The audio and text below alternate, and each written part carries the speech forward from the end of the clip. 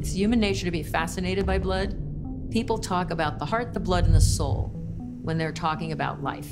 And it's especially devastating for patients to think that their own blood has turned against them when they develop a disease like leukemia.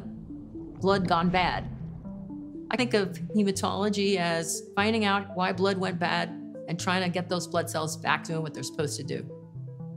The City of Hope bone marrow transplant program began in 1976. There were 3 physicians, 10 nurses, and a 3-bed unit. In that first year, they transplanted 6 patients. We were the emergency room docs of oncology, 24/7.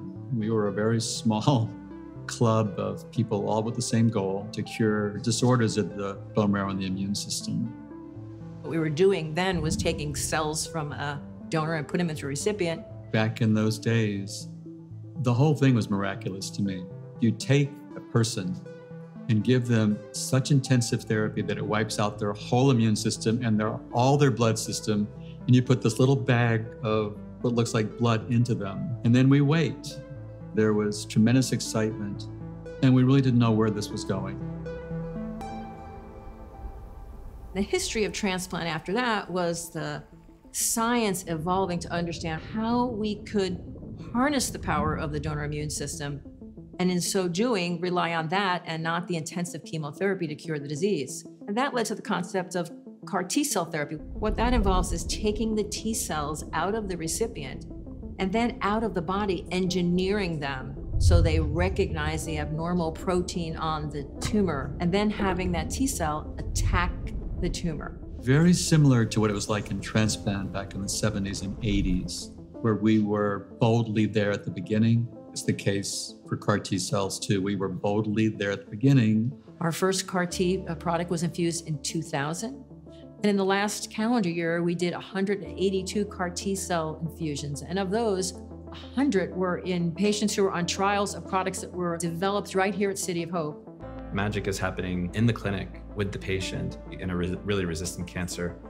Being able to talk with patients who have come to you after multiple different treatments have not worked, and to be able to tell them, I have something that might work. In a transplant patient, seeing a lot of cancer and then seeing no cancer. Same thing in a CAR T-cell patient where you've got a scan that's just loaded with disease. And then a scan 30 days later looks like a completely different person.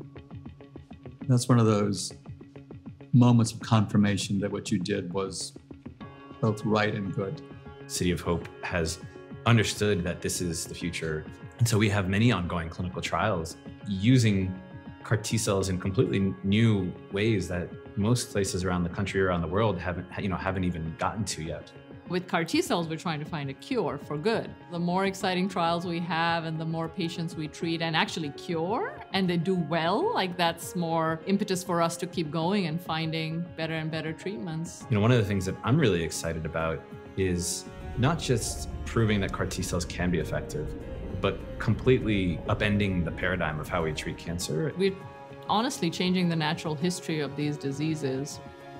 Where do I want it to go? I want it to go not as a therapy of last resort, but a therapy of first resort for certain diseases, to make CAR T-cell therapy one of the first things you do for a patient, to try to cure it and cure it quickly, very much like we did with stem cell transplant beginning 45 years ago.